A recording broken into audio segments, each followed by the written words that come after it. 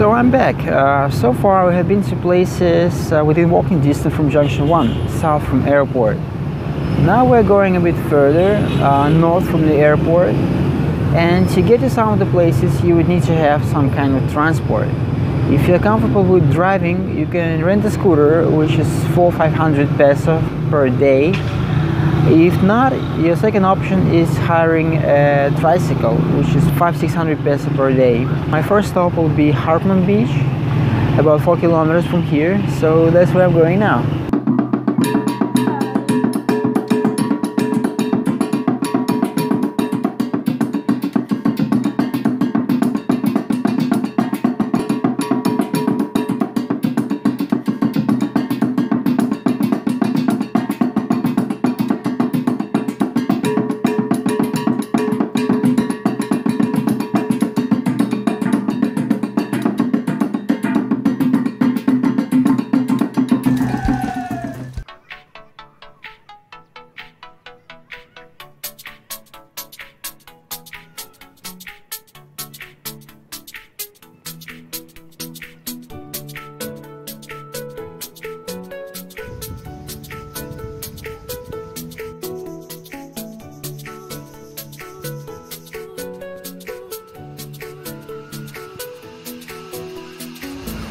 The Hartman Beach, as I mentioned, it's about 4 kilometers from Junction 1. If you come here by tricycle, it should cost you 60-70 pesos to get here. And as you see, it's not good for swimming. I've never seen anybody swim here. I don't know why would someone do that. But it's relaxing. Most of the time you will be here alone. So it's really good for walking, sunbathing, taking cool pictures. And if you continue all the way to the end of the beach, you will get to BM Beach, the most popular beach in town. From here it's about 25, maybe 30 minutes walk. And that's where I'm going now. I'm going to BM Beach.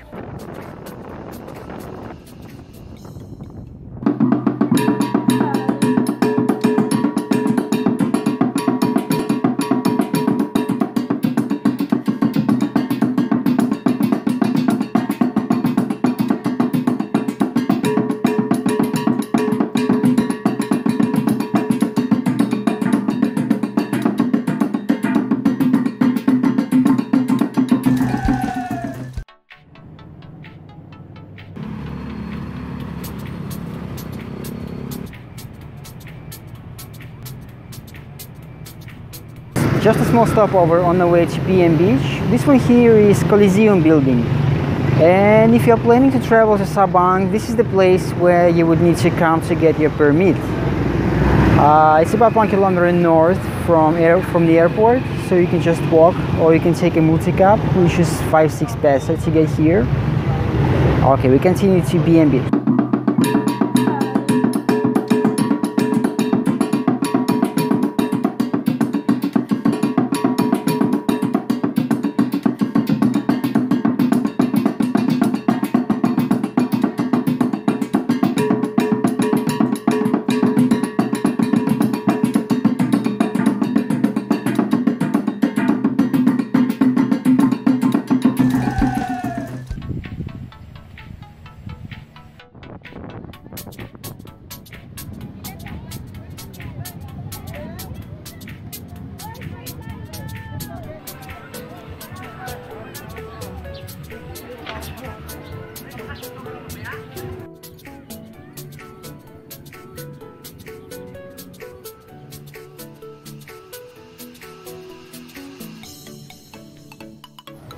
BM Beach, the best beach for parties in town. It's about 6 kilometers from Junction 1, so by tricycle that would cost you 100 pesos. Also, you can come here from Hartman Beach, 25 minutes walk. At this point it's 9 o'clock in the morning, so everything is closed, but in the evening there's a nice bar with pole dancers and good music. Also, you can rent a cottage for barbecues, which is 300 pesos.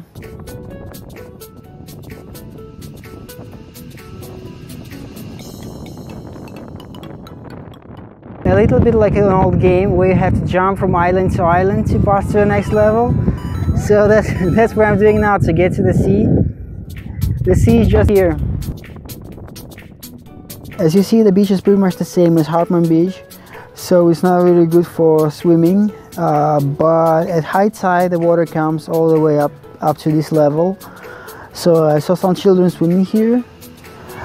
Anyway, next I'm going to the last beach for today, the Emerald Beach.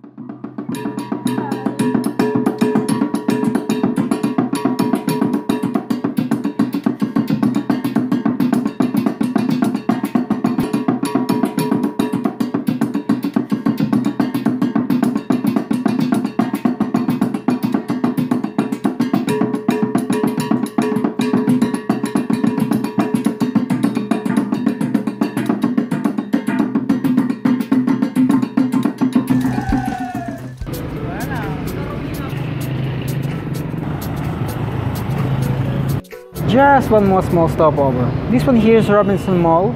What's special about it? Nothing, it's just a mall. Except there is an immigration office on the second floor. So if you need to extend your visa, this is the place where you should come.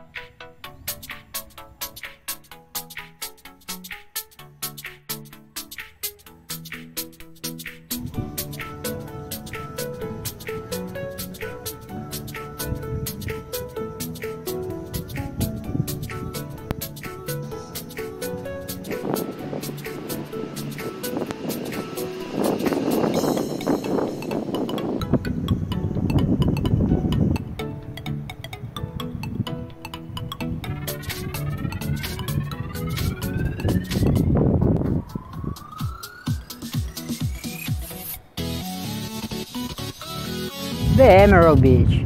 Actually I came here only because it was mentioned in Wiki Travel, but it looks nice. I think during high tide it's really good to swim here, but it's a bit far from the city. It's 8 kilometers from Junction 1, so if you don't have your own transport, that will cost you 200 pesos to come here by tricycle. Also they have entrance fee, which is 40 peso, but yeah, if you have free time, why not?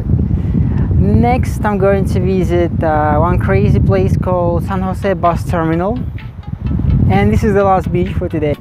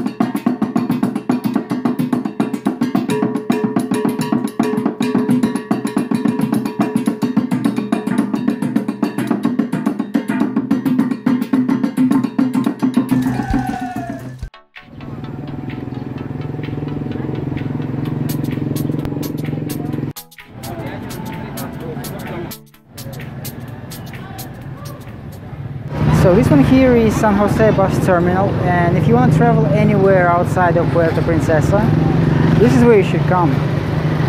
It's quite easy to get here. You can just get multi-cab from anywhere on Rizal Avenue or Runway Street, and it should be 25 pesos to get here. Or you can get a tricycle, which is 50 or 60 peso. Now you have two options. You can take a bus, which is slightly more expensive but way more comfortable. Or you can get a van, which is cheaper, but it's getting really cramped inside because they're trying to put as many people as possible.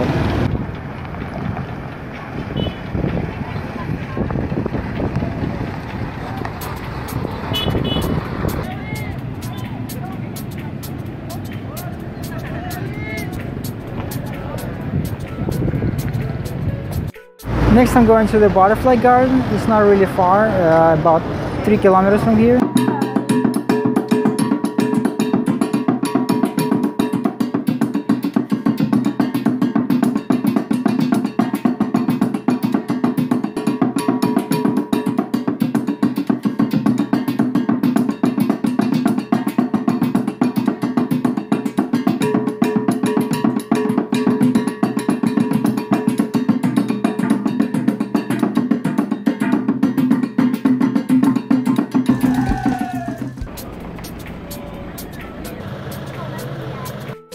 entrance to Butterfly Garden. You can come here by multi-cab. Just take multi-cab from Rizal Avenue and stop at Baker's Hill Junction. It should cost you also 20 peso. Or you can come here by tricycle, which should be 100 peso to get here. Let's go check it out.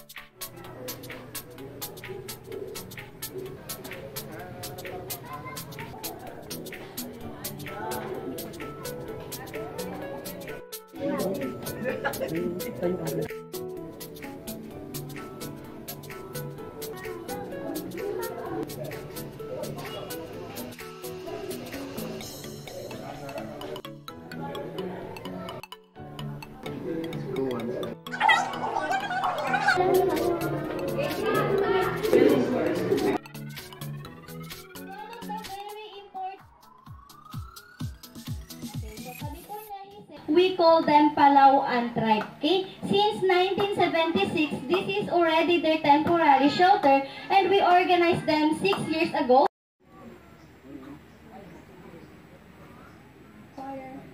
They simply throw it from a distance, and if it hits the target, the metal, ito yung metal niya, it will pierce through or get stuck because of the hook. They will hit the drawing on the board. Woo!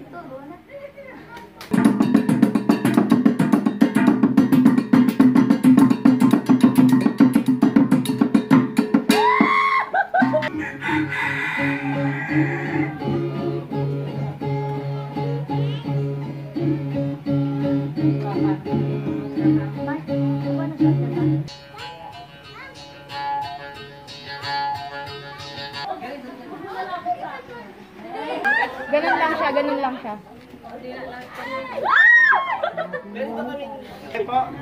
Nagigigil yung baget. Hindi, safe naman daw. So that was quite cool. The entrance is 50 peso and it's absolutely worth it, especially the tribal village. If you saw the people are taking picture with the snake, which is 200 peso per picture. The next stop is Crocodile Farm. It's about 3 kilometers more to the south.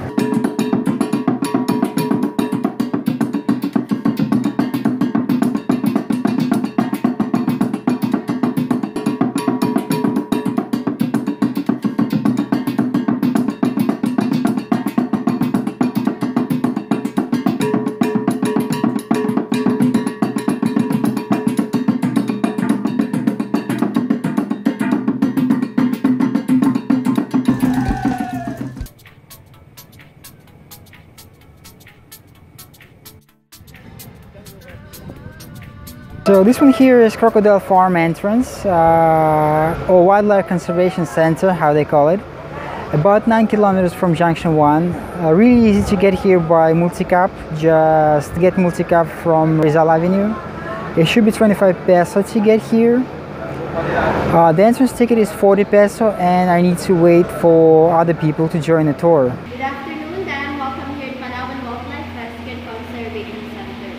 So before we proceed to the live crocodiles, I'll just give you some information about this skeleton, and this is real skin. This came from Rio River Batarasa, that is in the southern part of Palawan.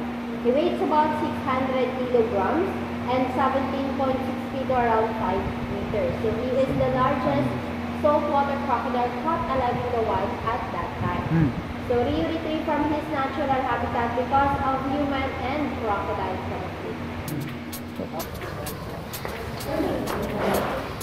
Philippines, we don't have alligator.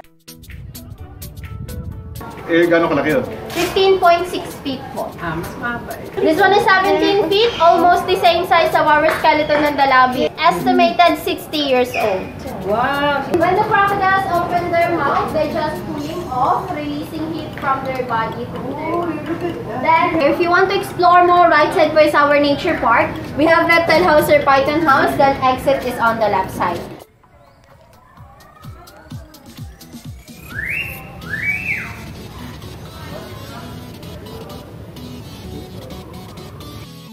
Actually, it's quite cool here, even if you don't like crocodiles. They have quite a big park on the back side of the Crocodile Farm.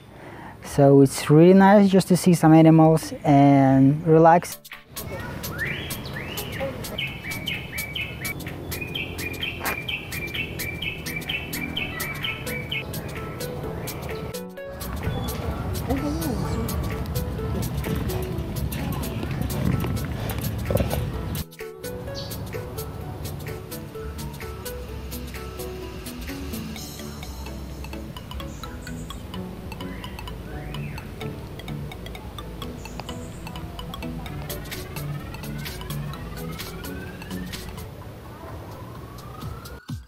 So I have finished the Crocodile Farm tour.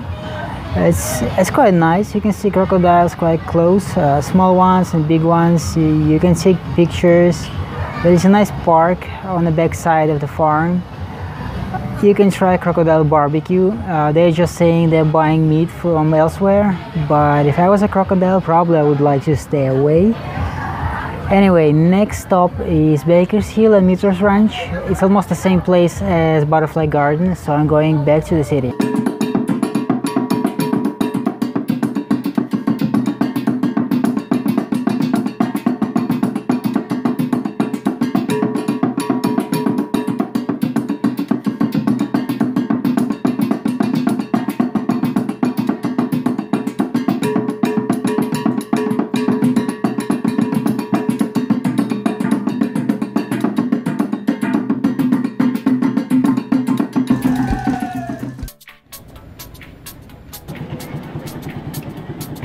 So this one's Baker's Hill entrance. The easy way to get here is just take a multi-cab to Baker's Hill Junction. Should be 15 peso, and then walk last 2 kilometers, or take a tricycle from there, which is 50 peso. If you decide to go by tricycle all the way from the city, it should cost you 150 peso. So let's go inside and see what is there.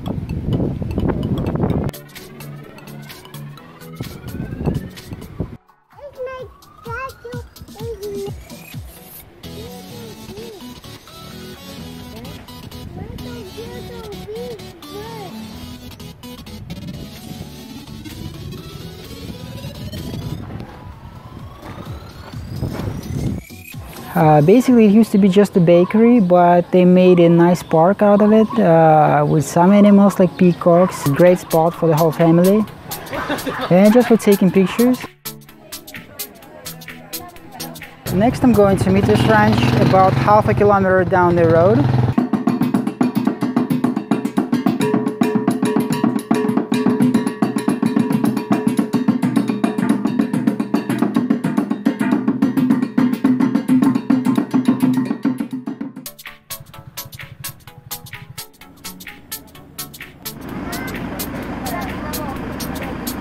So this was Mitra's Ranch, the last stop.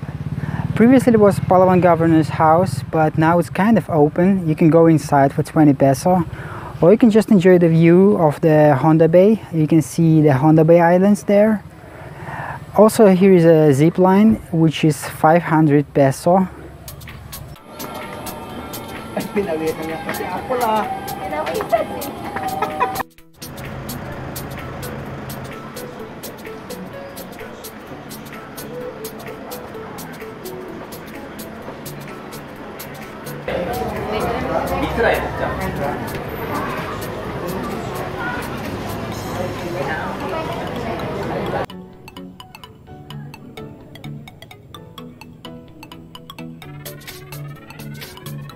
So I'm going back to the city. Hope I can get there before dark.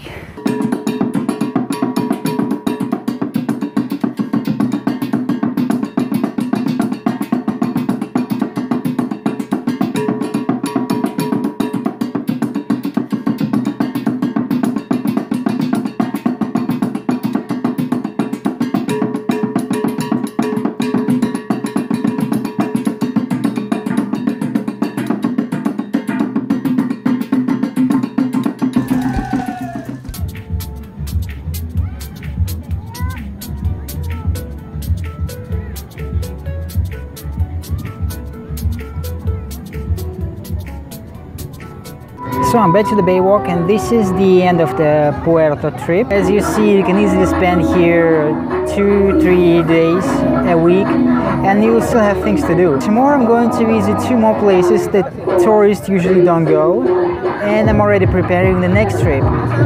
So stay with us.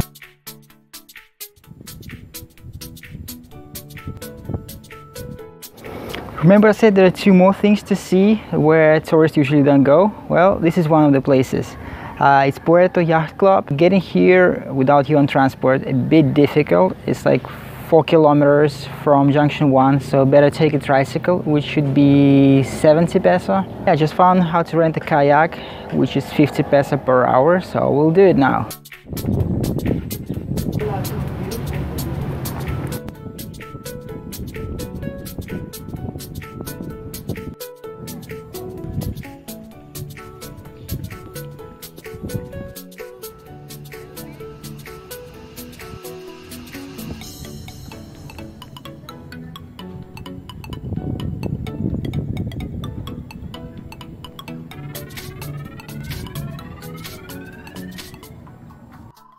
So yeah, I got the kayak, which is really 50 peso per hour. So probably just go kayaking around Puerto Bay, maybe like 1 hour, 2 hours. So far it seems really fun.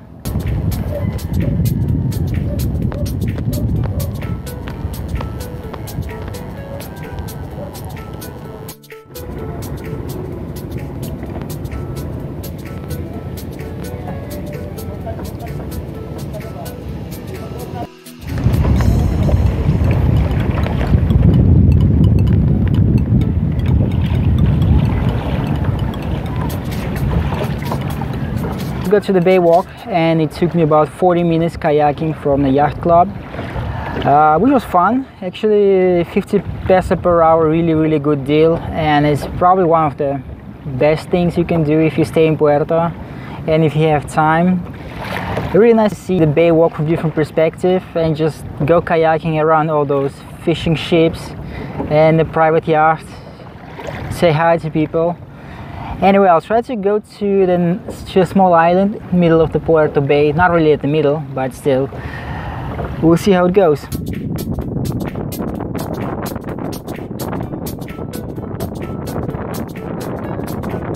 Almost in the middle of the Puerto Bay. I almost finished my trip back to Yacht Club.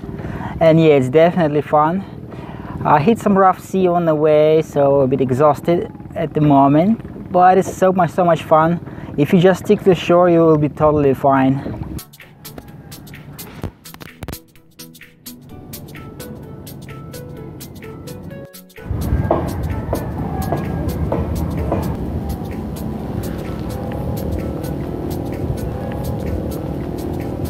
This is how the yacht club look like from the seaside.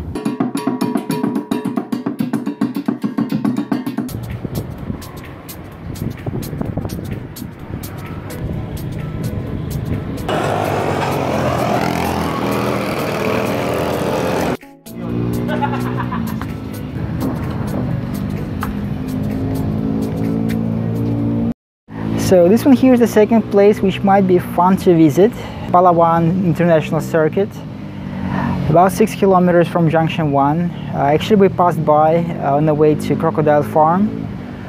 The best way to get here is just go by multi-cab, which should be like 20 peso. You can get a go-kart for 250 peso for 5 laps. It sounds fun.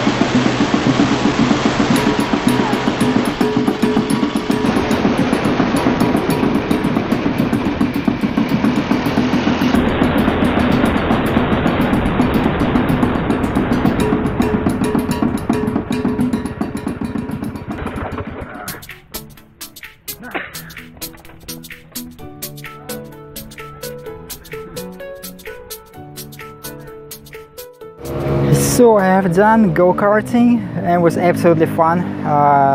250 for 5 laps. I think it's a good deal, and yeah, it's a great experience, so just do it.